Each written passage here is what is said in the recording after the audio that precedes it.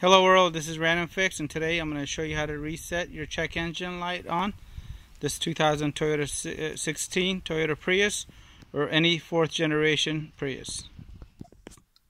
As you can see, my check engine light on is right there, so I'm going to go ahead and show you how to delete this on your own without having to pay the dealer $120, $130 or $185. Before we can hook up the scanner, which is under $20, I'll have a link to it below. We want to make sure the ignition is on. So with your foot not on the brake pedal, hit the power button, hit it one more time, and you'll see it says ignition on right over here, but it doesn't say ready, so your engine is not running. And let me show you where the OBD2 port is located. Okay, so this is the driver's side footwell where your brake pedal, parking brake, everything else is. So this is the OBD2 port. If I remove this, the great thing about these scanners is they could only go one way. You can't do it backwards. And right underneath where that white plug is, that's going to be your scanner port. Alright, so I got my ignition on and my scanner plugged into the vehicle. I'm going to go ahead and hit enter.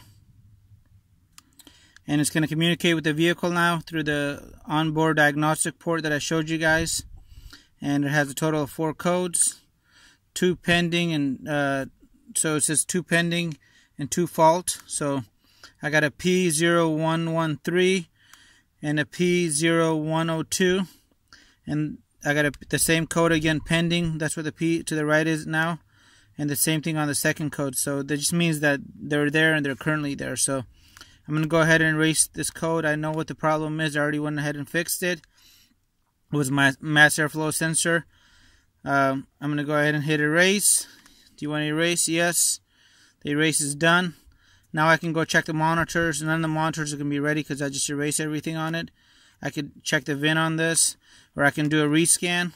When I do a rescan now, all the trouble codes are gone. Let me go ahead and show you on the vehicle. I'm going to unplug this first, and now when I hit power on my vehicle, my car is on because it says ready right here, and there's no more check engine light. That's actually an airbag light right there. So if you guys like the video, give it a thumbs up.